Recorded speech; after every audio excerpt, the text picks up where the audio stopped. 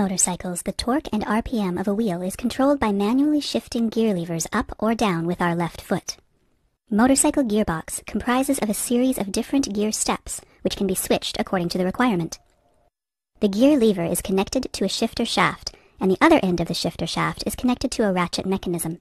This ratchet mechanism activates as shown in the animation.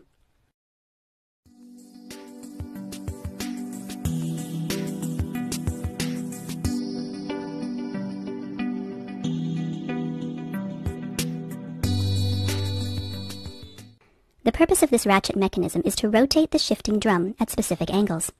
The shifting drum has special shaped channels cut into it. Special attachments known as shifting forks fit into these channels. Gears known as gear dogs or dog clutches fit into these shifting forks. As the shifting drum rotates, the shifting fork, along with gear dogs, slides sideways as shown in the animation. The purpose of sliding dog clutches will be explained shortly. First, let's understand the arrangement of different gears in gearbox. There's an input shaft and an output shaft. The gears are arranged with their axes aligned to their respective shafts. Some gears are internally splined. These splines perfectly mesh with external splines of their respective shafts. These splines allow gears to slide from side to side while maintaining the same angular speed as the shaft. All gears, which are shown here in red color, are splined. Some gears are freewheeling gears. These gears can freely spin about their axes, but cannot slide sideways along the shaft. Gears shown in blue color are freewheeling gears. The remaining gear is a static gear, which is attached to the input shaft. Let's number all these gears from 1 to 5 for better visualization. Please note that all freewheeling gears adjacent to dog clutches have recesses. The dog teeth can slide into these recesses and lock these two gears with each other. Now let's see how power is transferred with different gear ratios in a gearbox. One thing you can observe here is that every splined gear is meshed with a freewheeling gear. In this condition, if we spin the input shaft, no power has transferred to the output shaft. This is the neutral position of the motorcycle. To change into first gear, the gear dog number 5 in the output side slides toward the freewheeling gear number 1 and locks with it. Since the gear number 5 is splined, the output shaft will now spin with this gear. This is the first gear.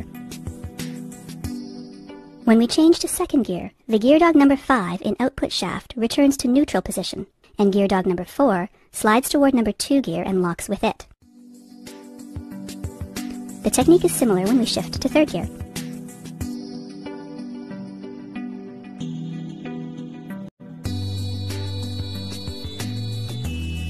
And the fifth gear. Please note here that before shifting from one gear to the other, the previously locked gear dog returns to neutral position first. Only then it slides into another recess to achieve power transmission. This is why there is a neutral in between every successive gear. But in real life, we find the neutral position only in between first and second gears. To understand how this happens, let's go back to our ratchet mechanism.